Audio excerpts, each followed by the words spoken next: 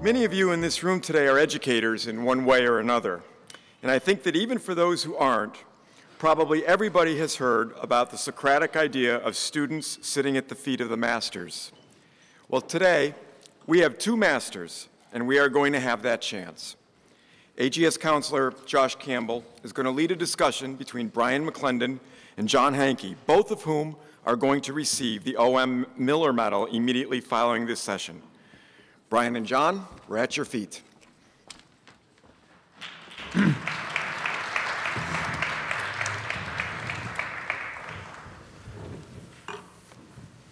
Well, first of all, thank you very much for joining us. I know you both have extremely busy schedules. This panel is going to be slightly different in the fact that this is intended to be a discussion. So we're going to talk through things, less slides, less maps. And as John mentioned, we will be awarding the cartography medal of AGS to these guys in the session following. And so you'll hear more about their background explicitly then, as well as you have their bios. But just as a brief introduction, Brian and John were part of the founding team at Keyhole, which ultimately became Google Earth. And then upon the acquisition, stayed at Google and ran the Geo team, which includes the products we all use routinely: Earth, Maps, Street View, SketchUp, if you remember that, Panoramio, the kind of the landscape photos, as well as the introduction of location into search results. Upon leaving Google, Brian went to Uber, worked on automated driving, the Maps team at Uber, as well as machine learning. And John, I guess, started Niantic inside of Google, built games that take the geographic space that we exist in and overlaid like a gaming tier over the top of that with Ingress. Is that the first one? Then spun Niantic out and released the phenomenon that is Pokemon Go, and as I just recently learned, a new game on Harry Potter. So I thought the first question that we want to be looking forward to what's going to happen in 2050, but I think there's a lot of value in kind of getting your perspectives on when you were thinking about Earth Viewer, original Google Earth, and thinking about scales of data and scales of users that most people were not really conceptualizing. I'm just thinking, can we explore a little bit about the past and how your tech stack evolved, and what lessons did you learn in that could be used to be a framework for us to project out forward? Because it's been, 17, 18 years ago that Earth Viewer was started. So with that, I'll just kick it off to you guys. Yeah, it's interesting to think back to that time. I know Brian and I had many debates in the office, along with Michael Jones and some of the other founders, about the trajectory that technology was going to follow. And I mean, that adage that you cannot intuit exponential change just could not be truer. And even today, I struggle with that. But in terms of storage, we talked about how much storage would we need to store an imagery model of the entire Earth, and we talked about a Kmart full of disk drives was the analogy. We have to fill it up with racks. And to get to that level of storage, we never built the Kmart of disk drives because storage, the capacity increased so fast. We ultimately probably did have that volume of drives, but it stored vastly more data than we anticipated at the time. We had debates about, would this thing ever run on a mobile device? We had visions of building this digital Earth, and maybe there would be some futuristic version of a cell phone that could run it. And there was a lot of debate about if and when that could ever happen. And Brian was a little pessimistic, as I recall, but we got there.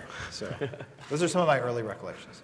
So it's rare that I get accused of being pessimistic with respect to technology, but I think that the Bill Gates quote about the people are optimistic in 2 years and unable to predict in 10 years is very valid, and we saw that certainly with Keyhole and Google Earth.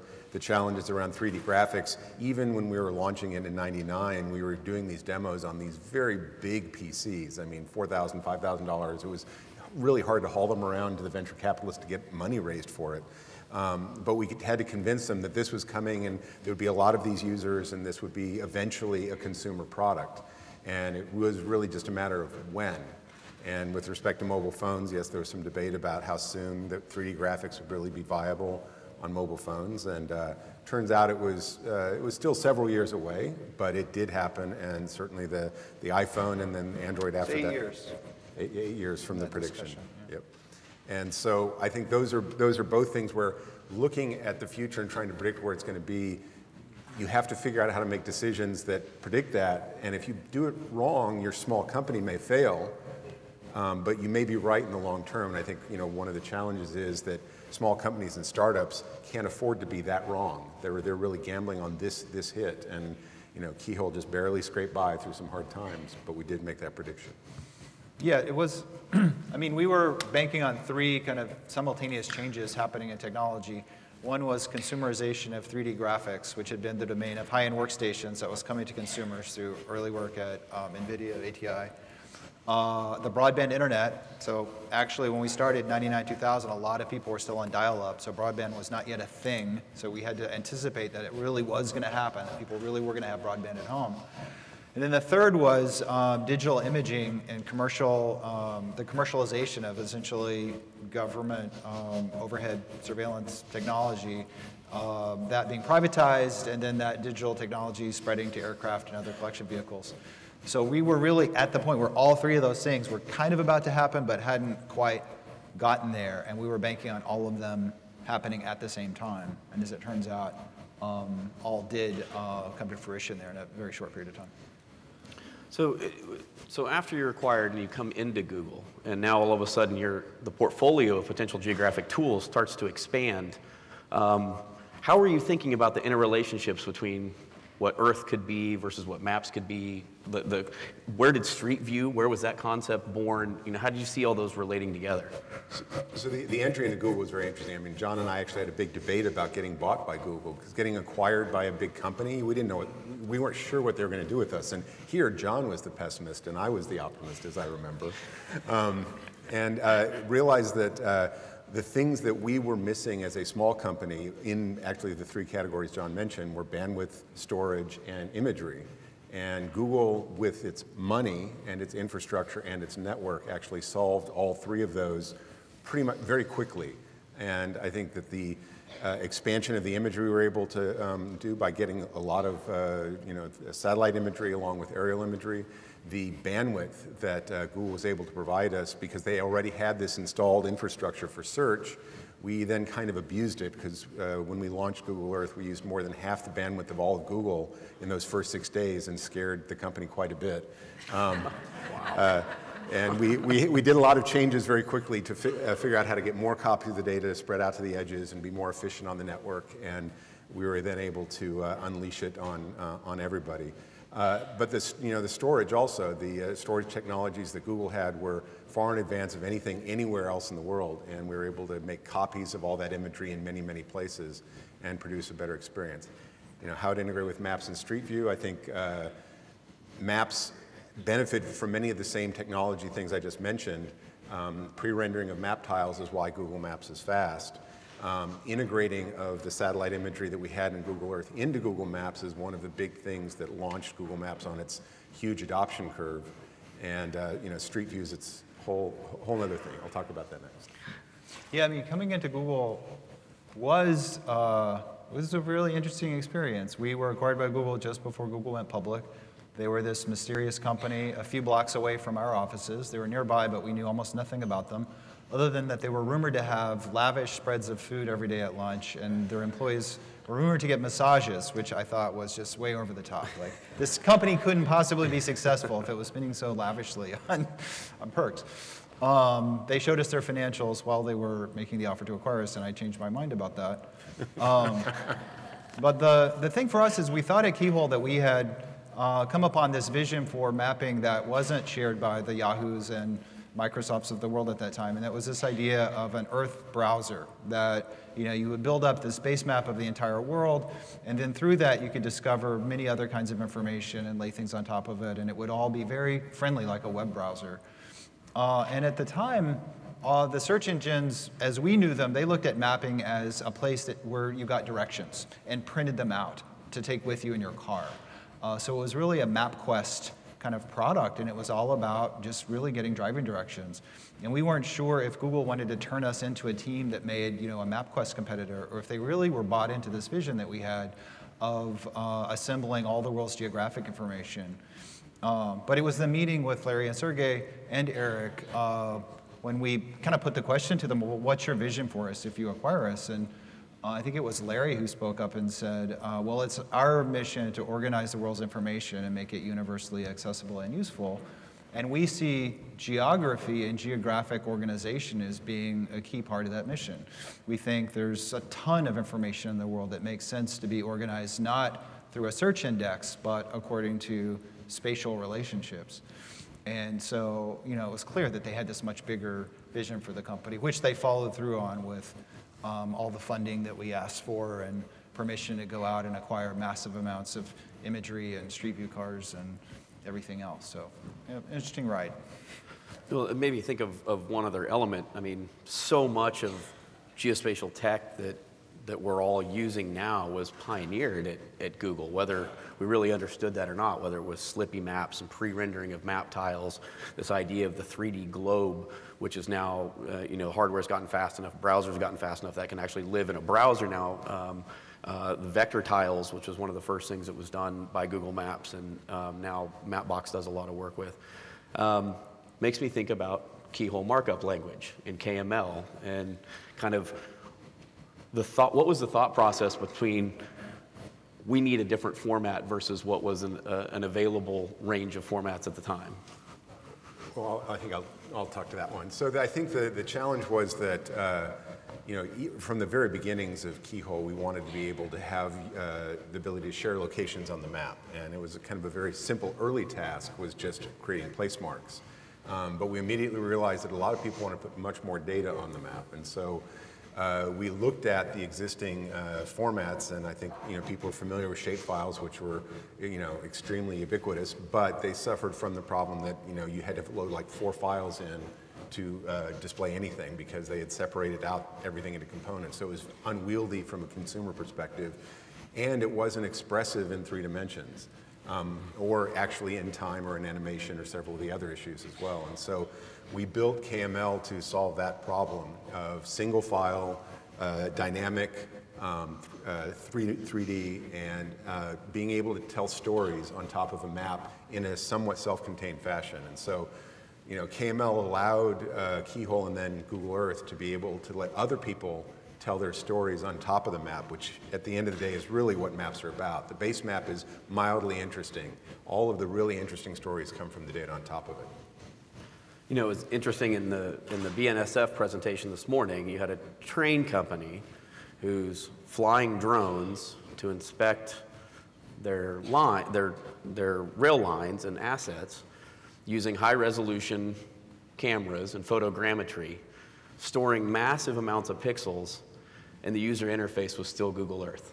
And they were raving about the simplicity of just allowing people to visualize and move quickly, which essentially is kind of the art and craft of cartography, right? So that pivot into this digital world, even 20 years later, is still being used. I would add on to that, we had this vision, and we got it partly right, but one of the things I don't think, and correct me if I'm wrong, Brian, that we really anticipated that ended up being one of the most powerful things that happened was this sort of integration of maps into what you could think of as like part of the operating system of the internet. And that was really kind of an accidental thing. And I think you would have to give Brett Taylor, Jim Norris, Lars and Jens Rasmussen, who were on the Maps team, which was all ultimately ended up being part of the Geo team. But it was this idea of mashup. So Google Maps got launched, and people immediately started wrapping the HTML of the map into their own websites. Paul Rademacher did housing maps famously, which took Craigslist for rent listings and put them on top of a Google map, went viral, Wall Street Journal wrote it up, and then everybody started doing it. That led to a formalized Google Maps API, and then at that point, we had our idea of this sort of browser of all the data, but then there was the map going out to the data and to all of the sites and services across the internet, and that was really pretty fundamental to have this free global mapping service with an imagery layer that anybody could take and build into their own website with just really a few lines of HTML to pull that in and then start adding data on top of it. and it opened up so much. So that API interoperability being part of an ecosystem, that's an incredibly powerful concept that we only kind of stumbled into, I think, and is, maybe the biggest legacy there. Yeah, the birth of neogeography, that name's kind of fallen out of favor, but that was a huge debate in the geo community for a long time, the paleo nerds versus the neogeographers. The 20 million websites that adopted Google Maps API sort of made it pervasive throughout the web, and now we have iOS and Android also with Maps API available for their apps, and you're seeing many, many applications built on top of this sort of ubiquitous globe or ubiquitous map, and it solves many of the hard problems that then allow them to tell their stories on top of it. Yeah, and then you took KML and took it to OGC and released it as an open format, kind of inverting the typical standards process with something that had a major footprint already in its utility, and it just continued to be adopted from there. Well, as we roll forward into this idea of like, okay, now can we, what does the future of geospatial technology look like, particularly as it relates to mobility? I'm struck by the things that you said were issues in '99. The consumerization of graphics cards, bandwidth, availability of pixels, and storage. That story really hasn't changed much, but it's right. But it's how you would think about those four things is now fundamentally different. And it was kind of stunning to think like, well, what is GPUs now, 5G, microsats and the raining of pixels and point clouds that are going to come down from the sky. How has that changed the game? Where are we now as you level set? So I would say, the future is really about autonomous vehicles and the collection of even more data. So Street View, on the order of 20 petabytes of data over 40 million miles collected. That's a single picture every 3 meters. But autonomous vehicles are out there collecting data every second, sometimes 10 frames a second for LiDAR and for the imagery. Many of them have several cameras on the car as well. The data streams are in the, on the order of a terabyte an hour. And that is the data that is being collected both to test the car, but also to create the maps that are necessary for this new kind of use case. The very high resolution maps that are needed for autonomous vehicles will make sort of all the work we've done on mapping to date look easy by comparison. And it will also have to be maintained at a much higher level of quality with low latency fixes and everything else. And they're all bottlenecked by exactly the same things, storage, except now it's in the terabyte an hour kind of range, and in GPUs, and this is machine learning sitting in the car, being able to infer information about what the cameras see so that they can make determinations about where to go, and then bandwidth to be able to either uplink what's being seen or to take commands down to the car. 5G is coming, but even today you cannot get a reliable cell signal consistently across a city, even in New York, but certainly not in cities around the country and around the world. So it's the same problem, just add 2 zeros to everything we had before. Yeah, it does seem like a pretty obvious continuum. We went from abstracted vector maps to realistic imagery-based maps to three-dimensional imagery-based maps to street-level 3D imagery-based maps, now to very detailed ground-level semantically intelligent maps where not only do you know what things are, you know what they are and what they do, and rules for navigation and other things that are semantically important to understand. And that there seems to be an insatiable appetite by computers and applications to know more and more granularity of that data. So since those applications are eager to sop that up and make use of it, it feels like there's going to continue to be a demand to keep mapping it at ever greater levels of granularity with ever greater frequencies of time. And I think the key thing that also came out of left field, and I certainly didn't predict, was the machine learning and the semantic understanding of the world from that mass collected data.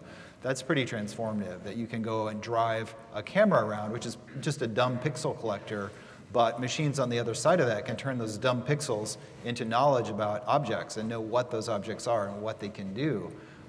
Then you've got something that's really fundamentally different. And when you think about then what machines can do with that and how they can process and analyze that and use that to improve so many other processes and functions that need to be done, that's pretty mind-blowing. So that demand for that data, I think, is very, very high. And you see that in the self-driving car industry for those of you not following sort of the Silicon Valley venture capital world, is just exploding. You know, experts in computer vision, machine learning for application to self-driving is incredibly hot. People are getting paid incredible amounts of money to go and pursue that. The other side of it, where I guess Brian and I kind of went different directions. Brian went cars and Uber, and I went people with Niantic and our AR games. That human scale mapping of the pedestrian world, the walked world, all of the places that vehicles don't go, but we all go. That can also benefit hugely from that same kind of mapping, that same very detailed point cloud mapping with semantic understanding of them, what's behind it, and then that is what powers augmented reality.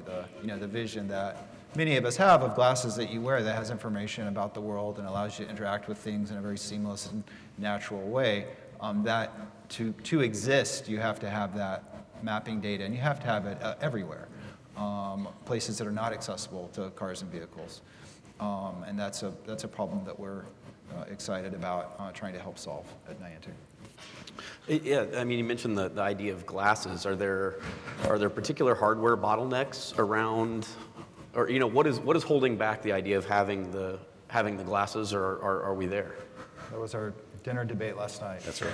Go ahead. Well, I mean, John's actually probably seen more of the great demos than I have, but the challenge, if you take, let's say, Google Glass as version 0.1, and if you take Microsoft HoloLens as version 0.2 or 0.3, a 1.0 is still, in my opinion, a few years in the future. The challenge is really around the battery life in a pair of glasses without hurting your nose as it's sitting on it, literally. And then there's the display technology to put things in front of your eyes that convince you that it's there, and do so in bright sunlit areas, which is another challenge because that takes more power.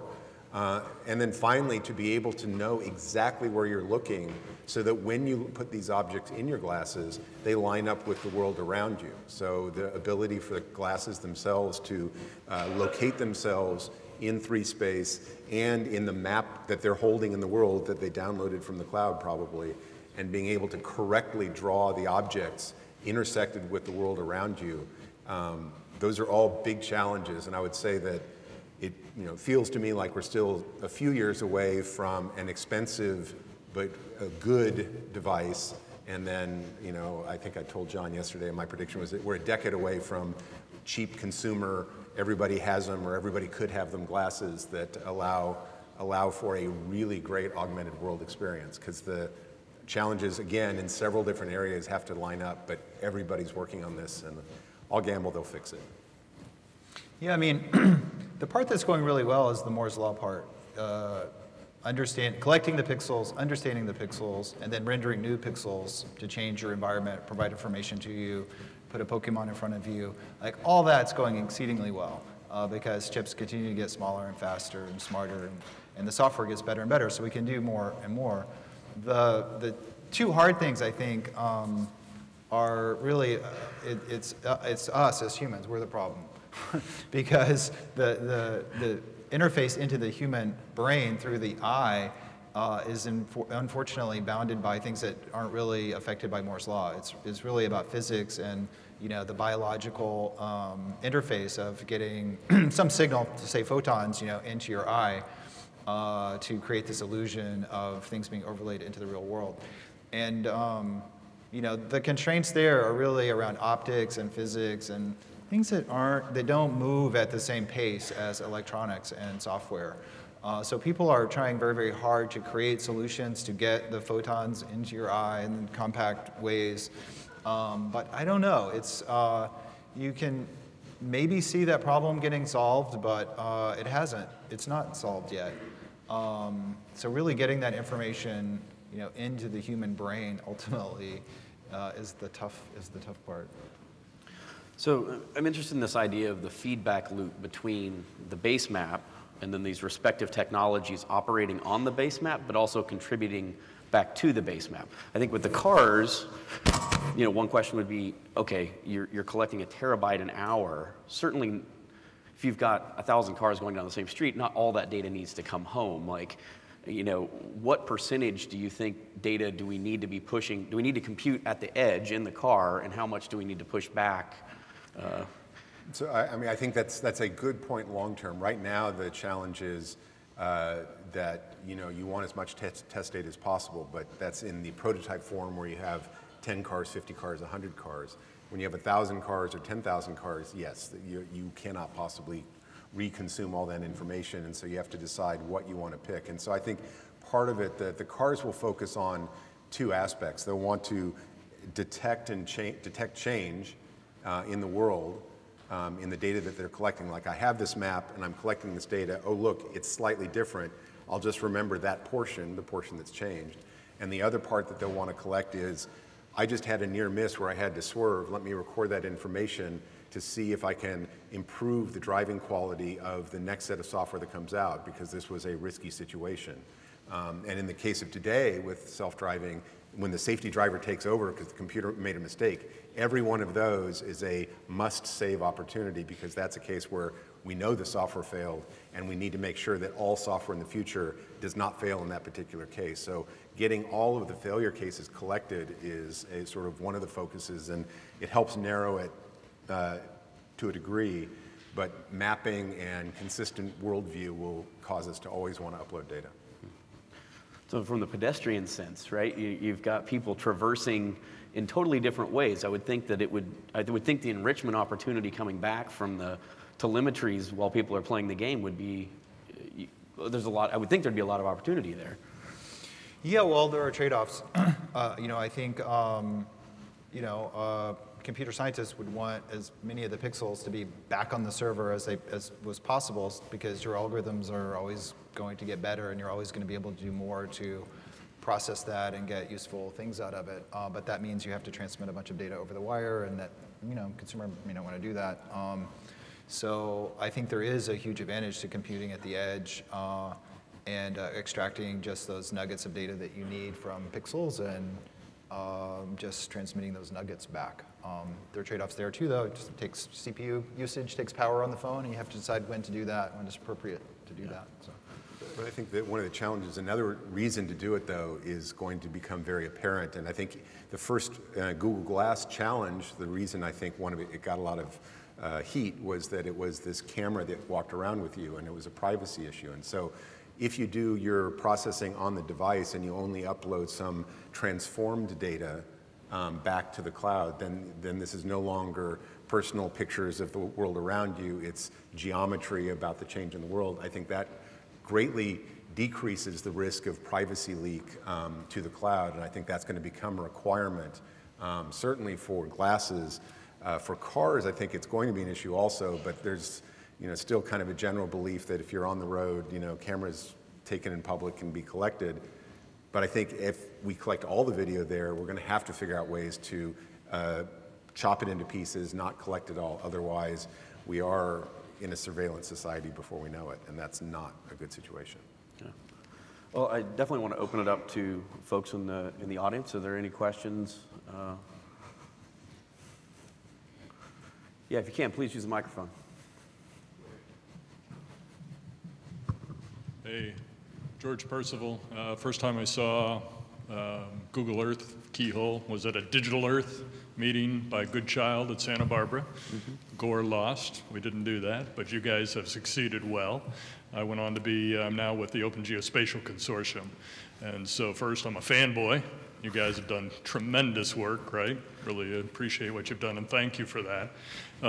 So two questions, really, maybe one to...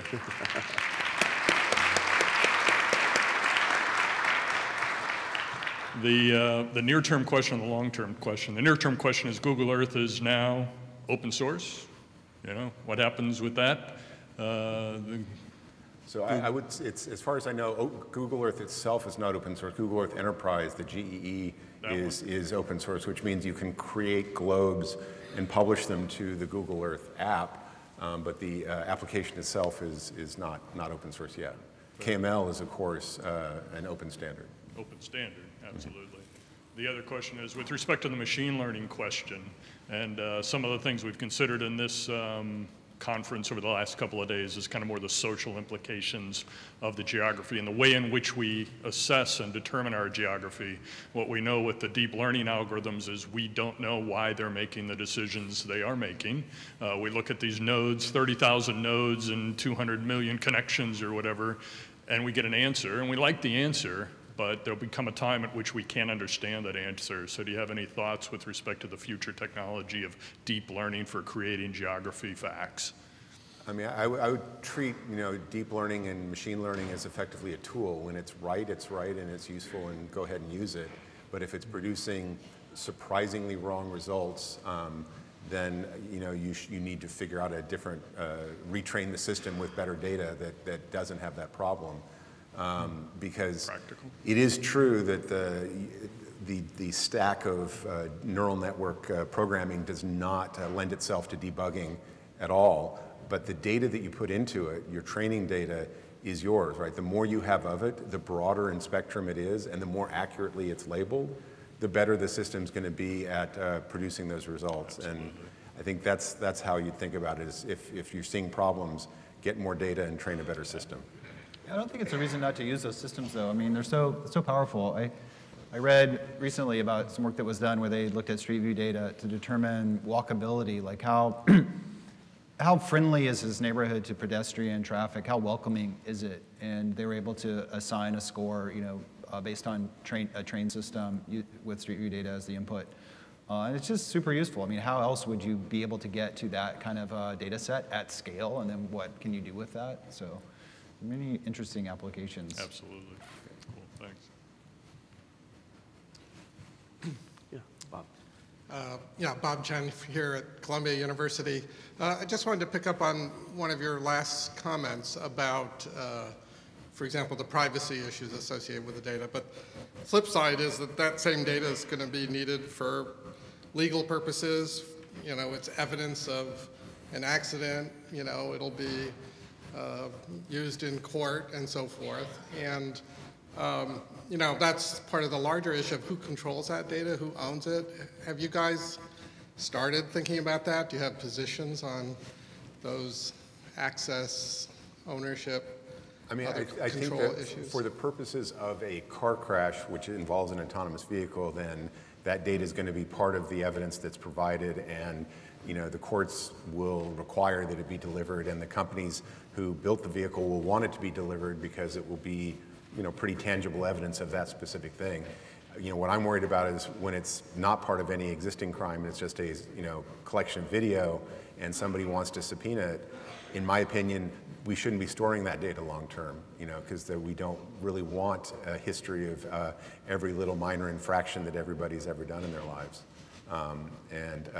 But in the short term, I think that is being collected, but right now it's not coverage-wise material.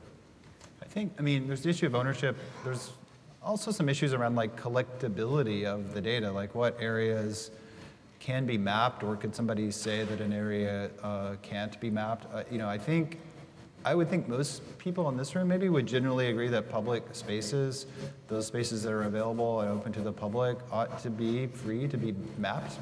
We perceive them, we map them ourselves as we interact with these spaces. So why shouldn't machines be able to help us do that and unlock new capability? However, that's something that I think probably is going to be debated to some extent in this area. And then you get into sort of semi-public spaces like this room, for example, and whether the Columbia University would allow it to be mapped, or would they exert some control over that? It could get very cumbersome and complicated if people assert, those kinds of rights, and I'm not sure how it would shake out legally. But for the data to be collected, for the applications to be created that would be most useful to the most number of people, obviously, a more open attitude towards that would yield better results. But I think it is something that we'll see debated over the next few years. I'm fascinated by the idea that in your success, serendipity has played a significant role. That there is the aha moments. And my experience has been the aha moments don't announce themselves. You've got to discover them on your own. Therefore, there must be something in your background that allows you to recognize those. And I'm interested in what you think that is and whether or not we as educators can teach that. Yeah, that's an interesting question. I mean, I think my aha moment for Google Earth as a product actually did announce itself very specifically that's one point where I saw it working on a PC for the first time. We had seen it working historically on very expensive machines, but once you see it working on the same computer that you use every day, suddenly my mind shifted and I believed that this could be accessible to a lot more people. In general, being exposed to a lot of different technologies, reading about, in the case of computer graphics, right? I didn't just study geography. A lot of the 3D graphics testing and applications that were built on top of things that I worked on were geographic information systems of some sort or flight simulation. But I actually got exposed to a large amount of what the world is doing with 3D graphics during my time at Silicon Graphics, which preceded all of this. And so I saw a broad stroke of the entire pixel industry, as it were, and I think that helped me to see what was possible. But reading about technology, reading about all of the different problems that are trying to be solved, usually you'll discover there's a cross-pollination between them. I don't know. One thing that comes to mind I struggle with as a parent, but I think it may be a good idea to allow kids to be bored. I grew up in a very small town of 1,000 people in a rural area, and there was almost zero of what we would think of as enrichment opportunities that we shower our kids with today. But there's something to be said for having that downtime and letting your imagination work.